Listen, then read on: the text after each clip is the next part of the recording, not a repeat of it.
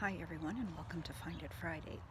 You're joining me out in my backyard today because for Find It Friday we're going to need to come outside into our yards or the park or while we're out for a walk, and we're going to look for little bits and pieces that we are going to use to create our next Make It Monday project. So we're going to do things like leaves, pieces of cedar, leaves in any color. Now the trick to this project is when we're finding things, we're going to make sure we've got two of everything. So we want things to be equal. Here's some seed pods. Daisies are an example.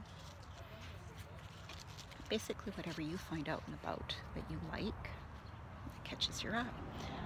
So on top of seed pods and leaves and tiny little flowers, you're going to need a stick or twig,